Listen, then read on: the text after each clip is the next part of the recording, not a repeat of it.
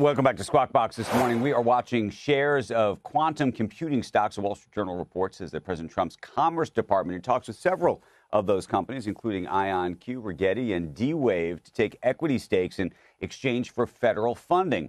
Companies reportedly discussing minimum funding awards from Washington of $10 million each. Those stocks jumping in after-hours trading following that report. So, Becky, more companies, more stakes.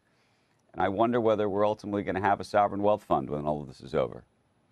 Yeah, it's a good question. You can understand the reason and a lot of these stakes going in, a lot of it for defensive, national defense reasons. But you're right. You wonder where we wind up, where it ends.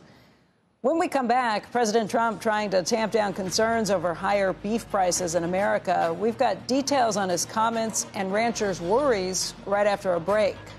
Right now, though, as we head to that break, let's take a look at yesterday's S&P 500 winners and losers.